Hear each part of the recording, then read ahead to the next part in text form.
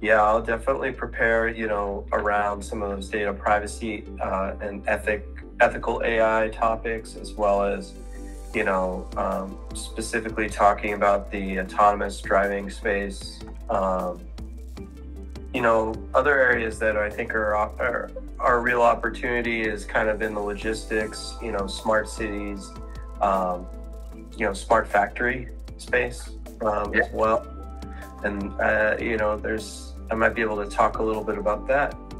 Um, but yeah, definitely, the big question of how close are we to what they call artificial general intelligence, where you have, AI that is human level essentially.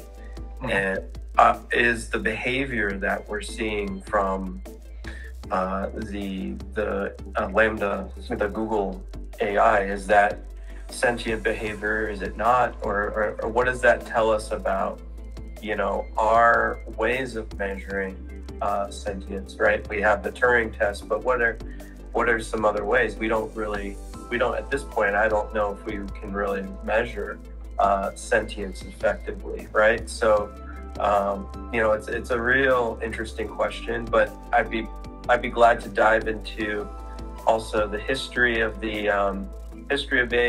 What's kind of led up to the boom, where we're kind of at now. With being able to data processing systems in the form of distributed computing, and then also parallelized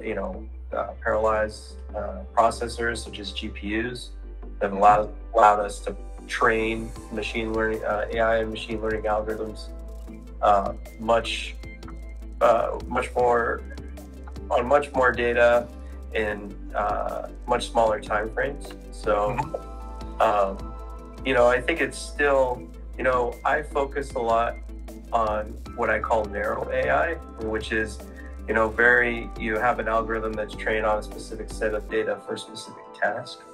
And that's what I think a lot of our, applications are at today. And historically, it's pretty much about pattern recognition. And, once you have this ability to automatically detect patterns in data, what do you do with it, right? And so we definitely have that. And to me, the big risk today is people using those narrow AIs in ways that might not be helpful to humanity and may in fact be harmful.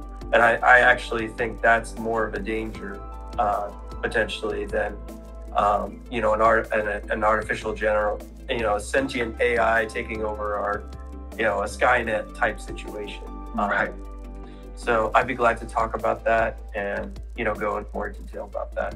But yeah, all topics that I'm really passionate about, and, stuff that I think about and deal with every day as part of my job.